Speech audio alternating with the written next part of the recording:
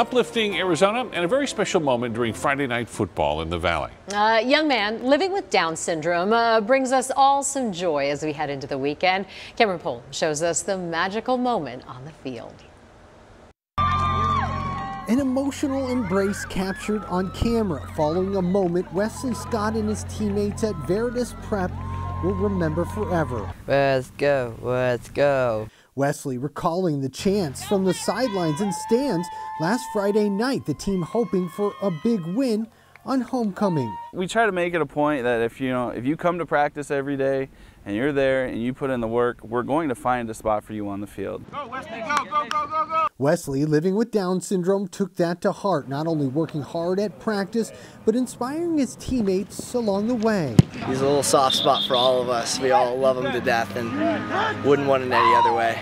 On Friday, with the game in hand, Coach Jason Black knew it was time for Wes to leave his mark. His grandparents were in attendance. The coach set him on the field. I just called take a knee. Like, that was it. Victory formation on one. Like, let's go. Well, needless to say, Wes and his teammates had different plans. The idea was to hand Wes the ball for a short run to end the game. He was only actually supposed to run 5 yards, but once he saw the end zone, he took off. He knew where he was supposed to go. It was really special thing. Wes instead took it to the outside, cut down the sideline, and sprinted 70 yards for the touchdown.